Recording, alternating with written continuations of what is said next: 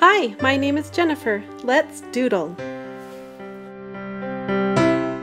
Okay, we're going to focus on this star right here today, and we're going to learn how to make those stripes so they look like they're going in and under each other.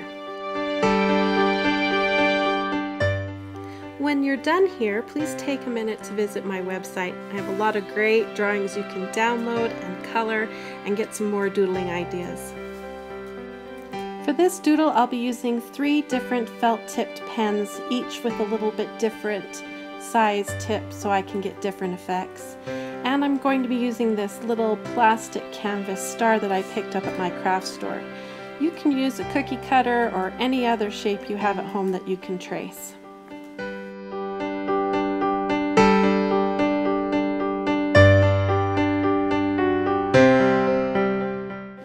Once you have your shape, we're going to start working on the stripes.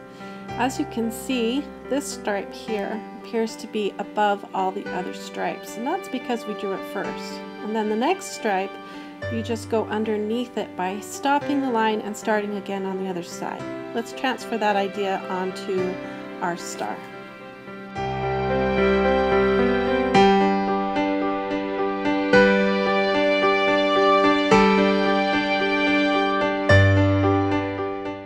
I like to start by picking an interesting angle for the first stripe.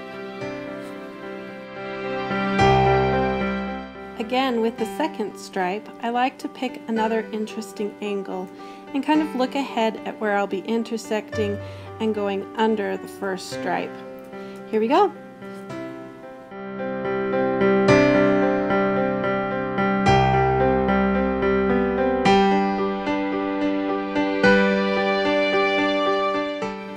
It's just that simple. If you're not comfortable with drawing straight lines, you can use a clear ruler like this one. It makes it really easy to create the straight lines, and you can see through the ruler so you know where to stop and start.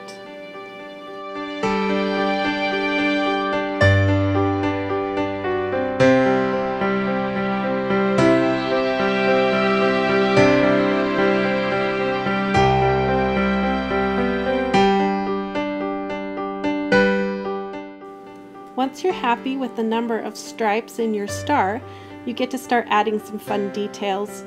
This is the part that gives lots of interest and can be very relaxing and fun to do.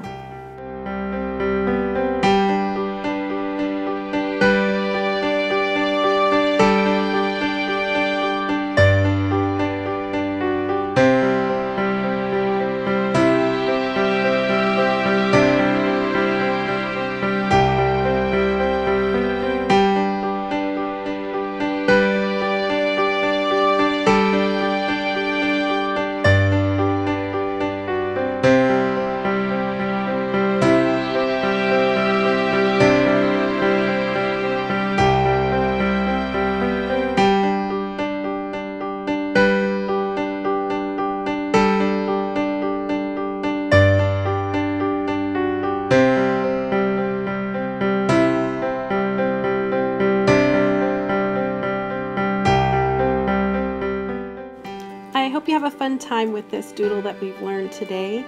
It comes from a coloring page that you can download for free on my website, so make sure you check that out. And also subscribe to my channel so you don't miss any of my future demos.